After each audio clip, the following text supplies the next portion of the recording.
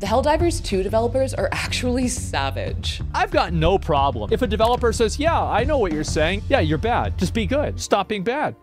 Helldivers 2 first major patch was quite a substantial one. As a result, it felt like the game got a lot harder, maybe too hard. But in response to the community outcry regarding the game's increased difficulty, some devs are taking a more blunt approach. One dev told players to simply get good, while another claimed all the crying was amusing. The cherry on top was animator Frederick Erickson responding directly to a Reddit comment saying that all the complaints amounted to a skill issue. You got soft hands, brother. You got soft hands.